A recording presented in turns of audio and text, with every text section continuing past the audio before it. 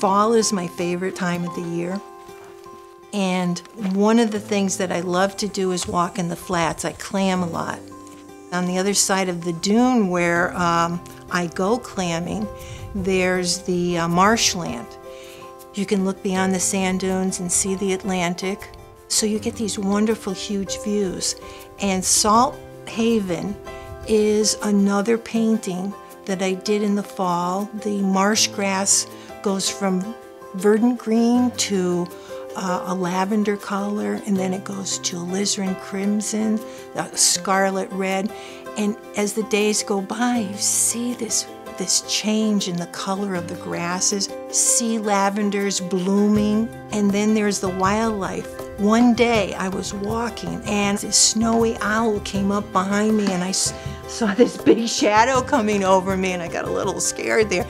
And there he was. He just went right over my head. So how could I not be inspired by the things that I see here, the things I remember as a kid when I was with my dad and my mom? That's what I get excited about. My mom and dad had sent me to dance lessons, and the dance teacher told my parents that I think Elizabeth's talent is not in her feet, it's in her hands. I decided I wanted to be an artist.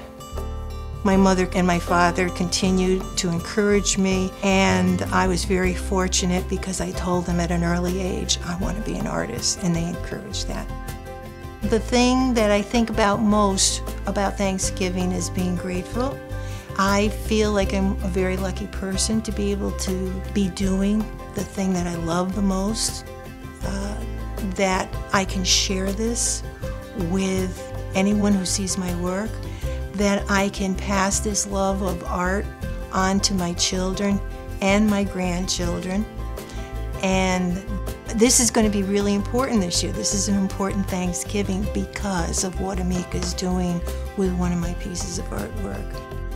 People who have seen my art, if I ask them why they like my art, they'll say, well, that reminds me of a place I used to be sometime.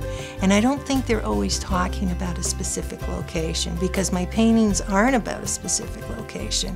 They're more about a feeling. And Salt Haven would be a place I'd love to spend Thanksgiving in.